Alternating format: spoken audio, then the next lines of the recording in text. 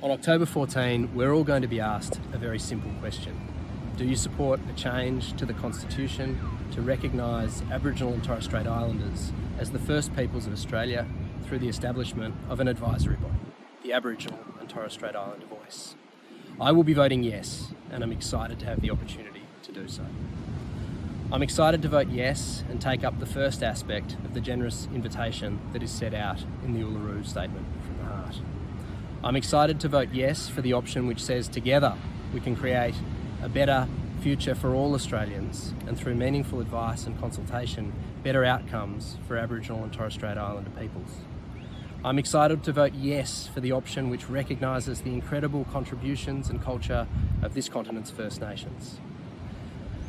On October 15, I hope to wake up in a country that has voted resoundingly for recognition. I hope to wake up in a country that is headed into a new era of possibility, of hope and of unity, one in which recognises that better outcomes can be achieved through the meaningful advice and consultation of Aboriginal and Torres Strait Islander peoples on matters which affect their lives. History's calling, and I really hope we seize it.